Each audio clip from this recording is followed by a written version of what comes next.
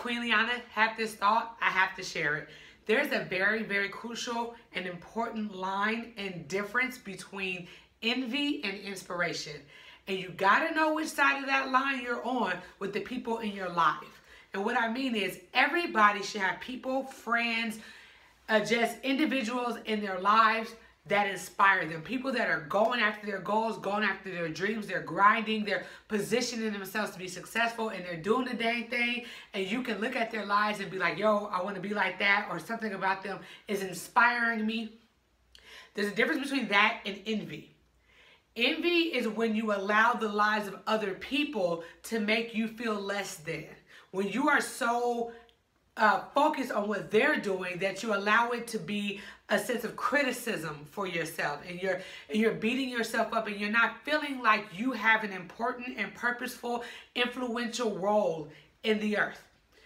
The one thing that keeps you from being envious of other people is knowing that God has a very unique and specific and individual call for your life.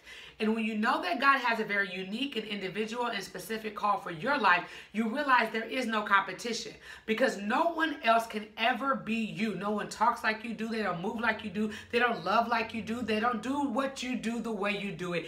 Even if they do it kind of like you do, no one does it like you do.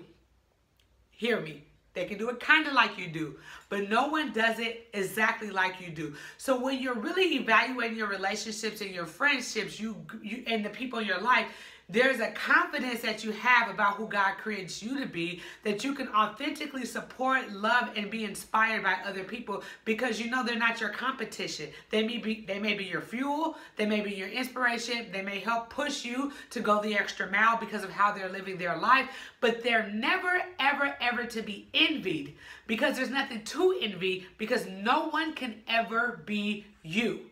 You got to know the difference between inspiration and envy.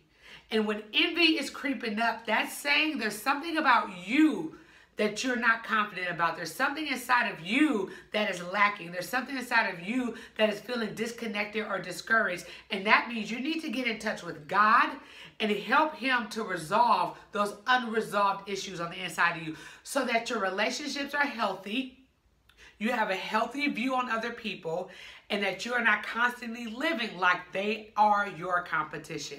I love y'all.